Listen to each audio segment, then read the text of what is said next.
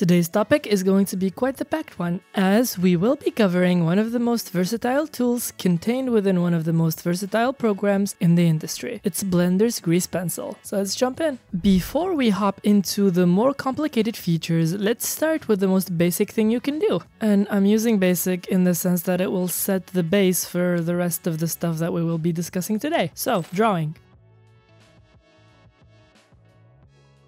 Now, despite it being a 3D program, this tool allows you to draw and paint not unlike any other drawing software in the market. The standard draw mode allows you to do just that, draw, but the program also provides other methods that will allow you to edit any stroke to your best convenience. There is a multitude of brushes you can work from, and even more that are downloadable, replicating a multitude of different mediums and styles. And the drawing experience is again quite similar to working in a 2D illustration software, although it would require a bit of thinking outside the box in terms of tool usage. For example, filling a base color can be done through creating a new material. Sketchy Squirrel, in his video titled Blender Grease Pencil Head Turn, expands on how to use these different tools provided to not only illustrate, but to also rig a basic head, which would be useful for what is coming later.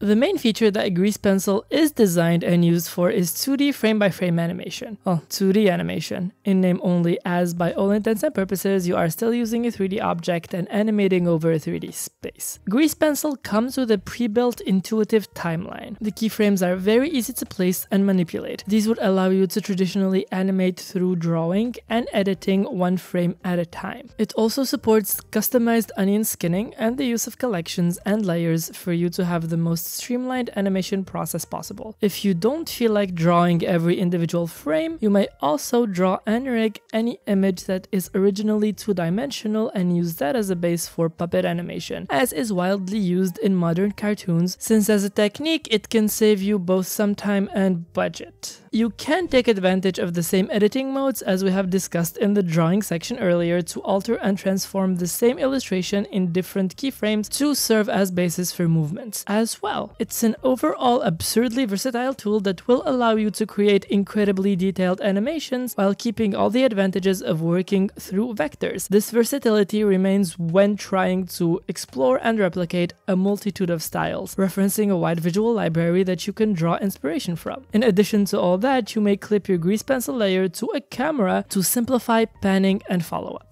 Before getting into all the advanced things that you are able to do in Grease Pencil, we recommend you take a look at CG Cookie's Blender Basics 22 2D animation with Grease Pencil, where he walks you through the basics of navigating keyframes in the timeline, layers, as well as the different render modes in Blender and how they display different materials while sharing his process of animating a simple happy sun. So now that we have established that you can do frame-by-frame animation with a Grease Pencil, what a revelation, let's cover another technique that uses similar principles, and that's rotoscoping.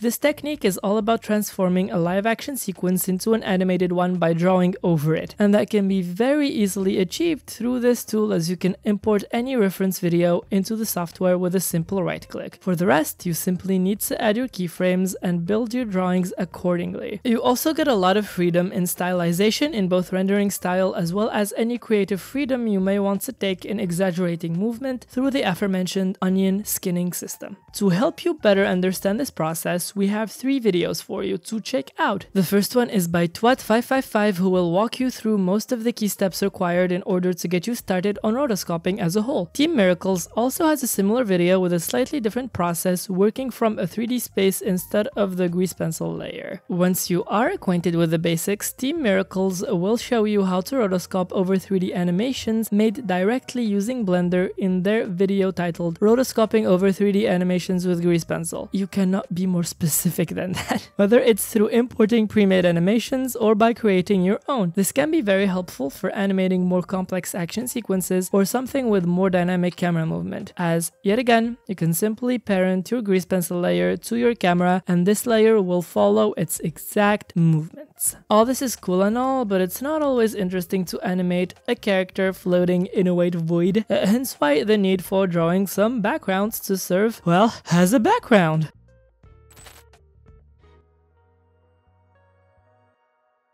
The advantage of Grease Pencil comes in its ability to allow you the animation directly on top of 3D backgrounds, which can save a lot of time when working on longer-term, larger-scale projects. However, on a smaller scale, it can be more beneficial to simply draw whatever it is that you need to make your scene more immersive. And since we have already established that you can draw in Grease Pencil, well, you know where this is going. As an added benefit to illustrating your environments from scratch, you can take advantage of working in a 3D space in a 3D program to layer, rig, pan through, and individually animate your background assets. It also simplifies separating and animating your foreground, midground, and background. To help you get started, we recommend you check out Xenox's Grease Pencil 2D/3D process stylized blue anime house, which is a time-lapse showcasing the process of creating a simple house from a 3D sculpt all the way to Grease Pencil detailing. After you are acquainted with the basics, Lacruza will teach you how to create a true-to-its-name 2D scene of a campfire in his video, Blender 2D/3D Campfire Scene, in both day and nighttime lighting.